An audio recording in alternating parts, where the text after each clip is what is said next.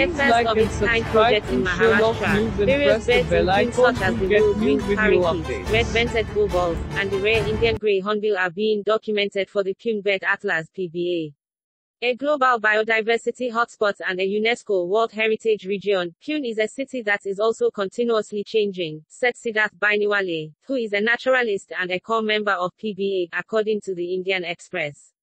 We need to see if, with this changing habitat, there are species that are altering their preferences and behavior in the Indian city area.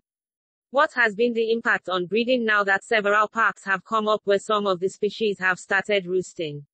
We are trying to address the question of which species occur in Pune and in which areas, he added. PBA operates under the aegis of Bird Count India. The data is uploaded in eBird, a project of Cornell University's Lab of Ornithology, and is aimed at helping scientists explore a broader picture of the environment and local migratory patterns. In 1998-2000, the city's biodiversity was surveyed and monitored, including birds. It is after 20 years that another big initiative is taking place.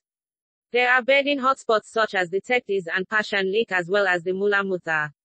These areas have developed a lot of data over the last 10 to 20 years, but there are huge gaps in between. Sanjeev Nalavade, retired professor and former head of the geography department of Fergusson College. We would like to have continuous data available for every ward of the city.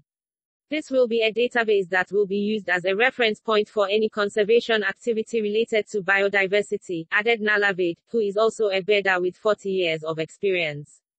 The idea of PBA took shape in January 2020 and the data collection started the following month.